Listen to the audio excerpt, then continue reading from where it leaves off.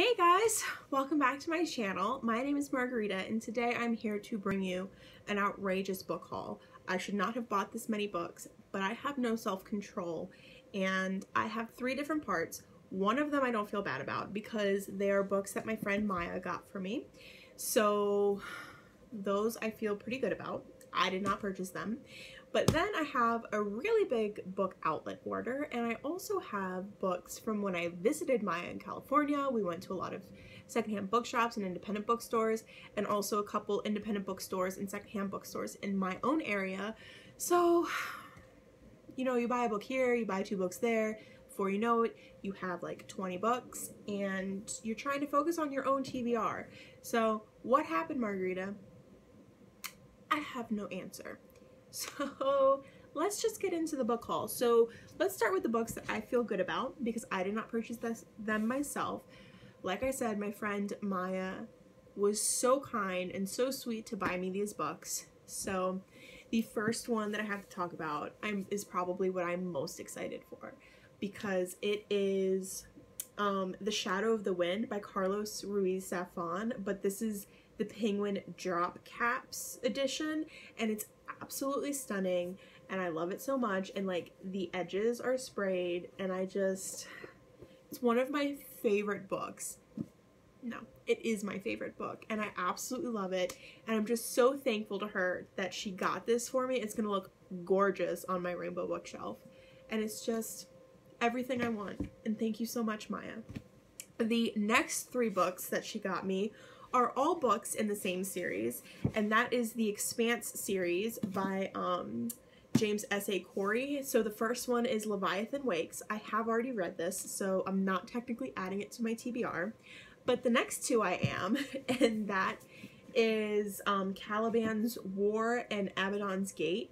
These things are chunkers. Like, these are over 500 pages. Actually, I feel like they should be over more than 500, but they are absolutely wonderful. They're space opera-esque, following all kinds of people. So I don't know how to give a really good synopsis, but it's really good series. I really enjoyed the first one, and I'm excited to have the next 2 physically in my own library, because when I check these out from the library I get really anxious because there's no way I can read that in 3 weeks.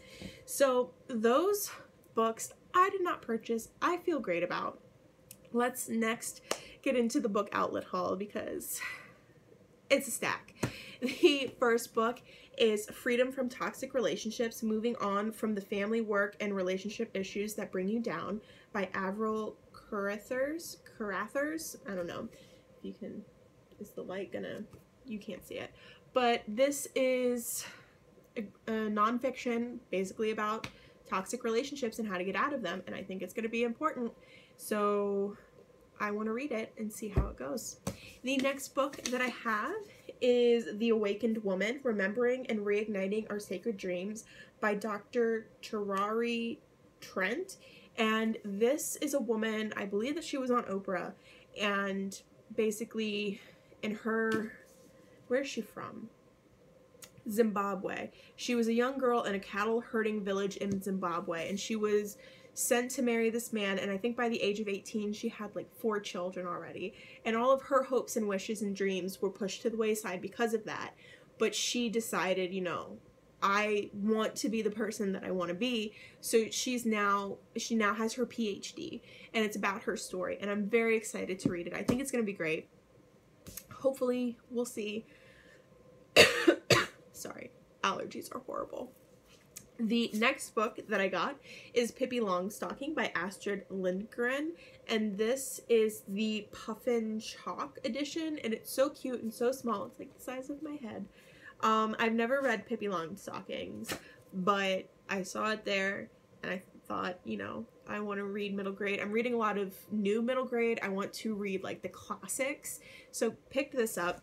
The next book that I got along that vein is Peter Pan by J.M. Barrie. I've never read Peter Pan. This is also the Puffin Chalk edition, which these are absolutely stunning, like gorgeous.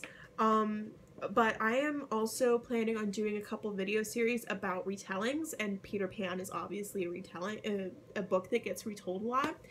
So I wanted to read the original source material, and I'm really looking forward to it. I'm hoping that it'll be good.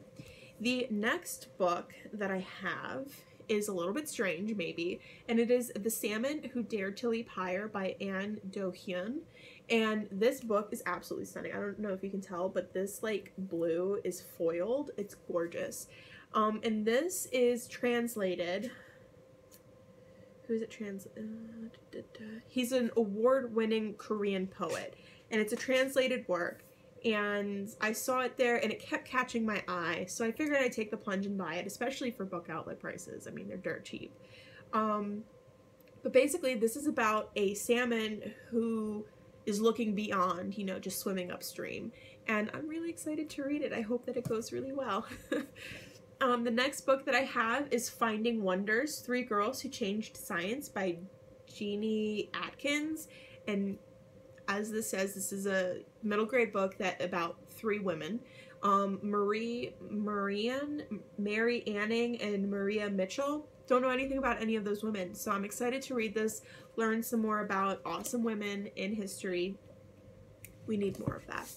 The next book that I bought, I'm not gonna lie, what pulled me in at first was the cover, and that is The Polar Bear Explorers Club by Alex Bell. Does this not look so whimsical and wintry and frosty? I just love it.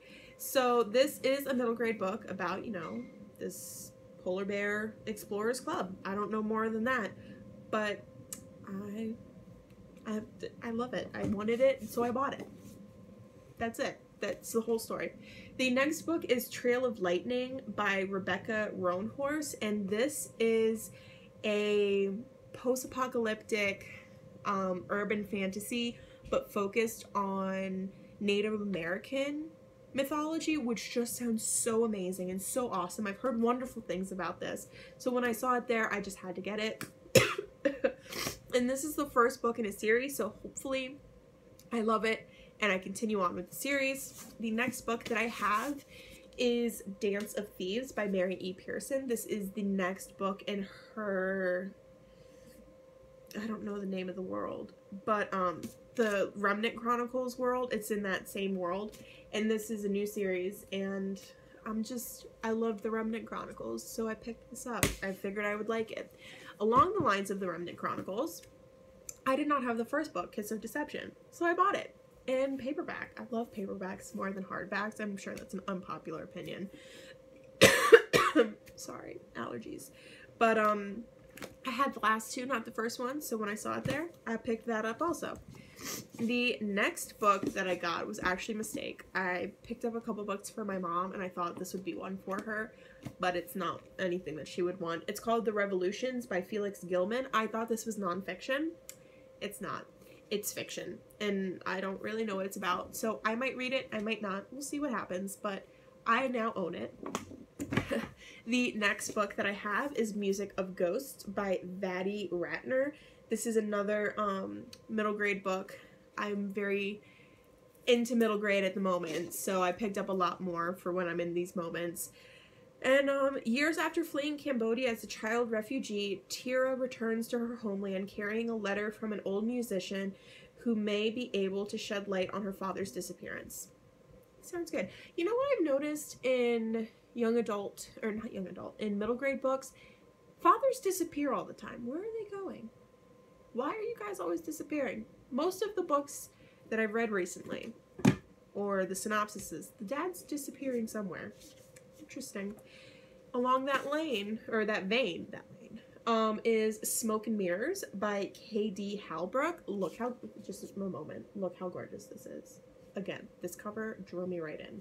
This is another middle grade book, and it's about this girl who is born in the circus, or the cirque, excuse me, and her family performs there, and one day she decides she wishes that she were just normal, and that, you know, she didn't have to live in this world, and blah blah blah. So Smoke comes and takes her family away, I think specifically her father, so she has to go out and change what she just did. So sounds very interesting. I'm super excited. I'm hoping to love it. So all of the next books are just from all over the place. Like, there's nowhere in particular they're from. So let me talk about the first two because they're by the same author.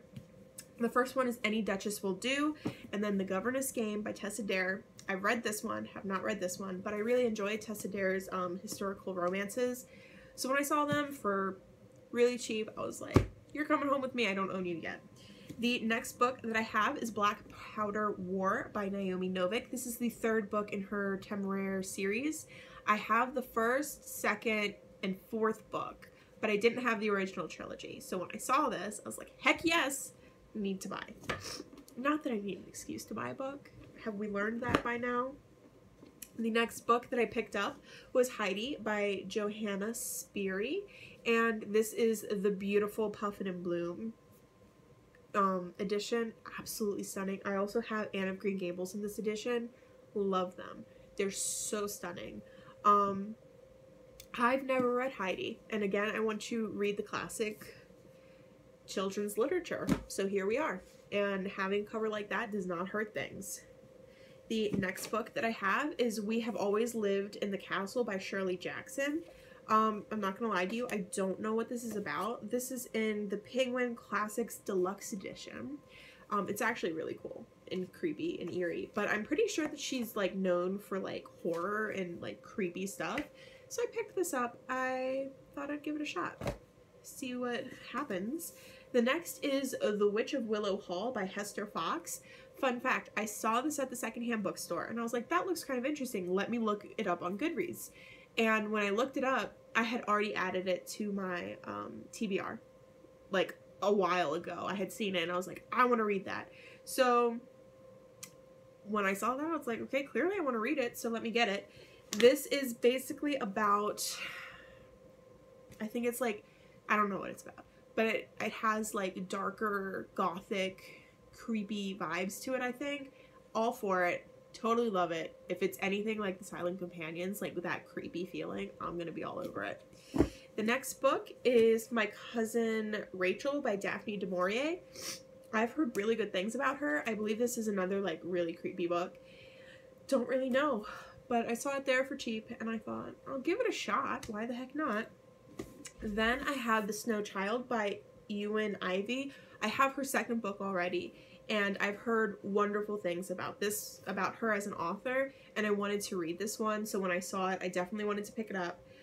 This is about a couple in 1920 Alaska who want a child, and I think one day they go out and they build a snowman, and it turns into this child. So I think that's what it's about. It's gonna be whimsical. It's gonna be great. I want to read it so bad. And then the next, I have two more books and then we're done. The next book is Freaks by Annette Curtis Claus. And I actually picked this up because when I was a teenager, she was one of my favorite authors. She wrote Blood and Chocolate, which is my favorite book from my childhood. If I brought that book out, it would be shocking to you. It is in such disrepair because I read it probably 100 times, not an exaggeration. So I remember that so much that I really wanted to read this. This is going to be freaky, it's going to be weird. It's about a circus, and it's about this kid who keeps dreaming about this girl, and he can't tell what's real and what's not, and I'm all for it. Like, heck yes, please. And the last book that I picked up is The Mermaid and Mrs. Hancock by Imogen Hermes Gower, and this is a historical fiction and set in 1785, and I just have heard really good things about it, and I saw it and I just wanted it. I wanted it, and I wanted to be able to read it in my own time, have no restraints, so I picked it up. Those are all of the books that I got. It is ridiculous. Now I have to find places for all of these books on my bookshelves, which are already jam-packed. Somebody help me. Somebody take away my credit card and my cash and my will to buy books until I finish my TBR. So those are all of the books. Let me know in the comments down below if you have read any of these books, your thoughts and opinions on these books, and which of these books you are most excited to have me read and tell you about soon. I will talk to you guys next time. Bye!